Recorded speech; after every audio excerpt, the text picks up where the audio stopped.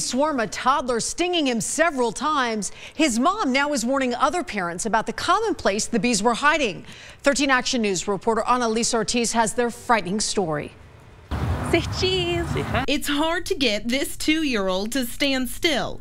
But last week, Weston and his mom Olivia had to run for their lives. They are aggressive.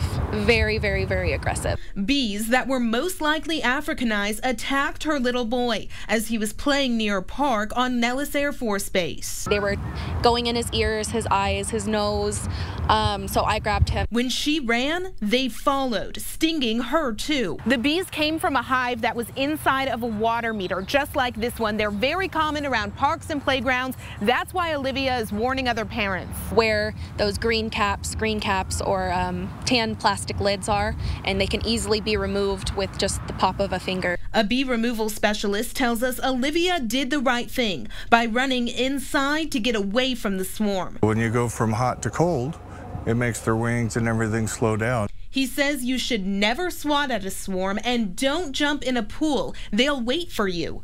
Olivia is thankful her motherly instincts kept them safe. We needed to get away from them. And Weston? It's like it's never happened to him. He's resilient. He's doing just fine. Nellis Ortiz, 13 Action News.